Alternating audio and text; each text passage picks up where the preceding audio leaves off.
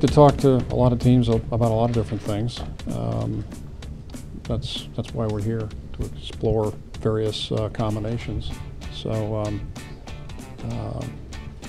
I would suspect, yes, that we will have conversations about RA, but that doesn't mean that we would prefer to go in that direction. It's just something I sensed and I felt, and when you're around this game long enough, you